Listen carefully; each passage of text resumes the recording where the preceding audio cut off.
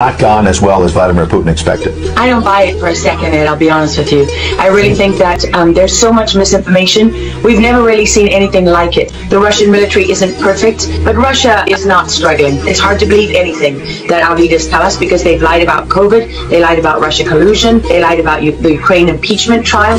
You see dishonesty when it comes to the Azov Battalion. The Azov Battalion has been murdering its way through eastern Ukraine. I mean, you can find pictures of them online holding up the NATO flag and the swastika at the same time. This is why Crimea wanted to be with Russia.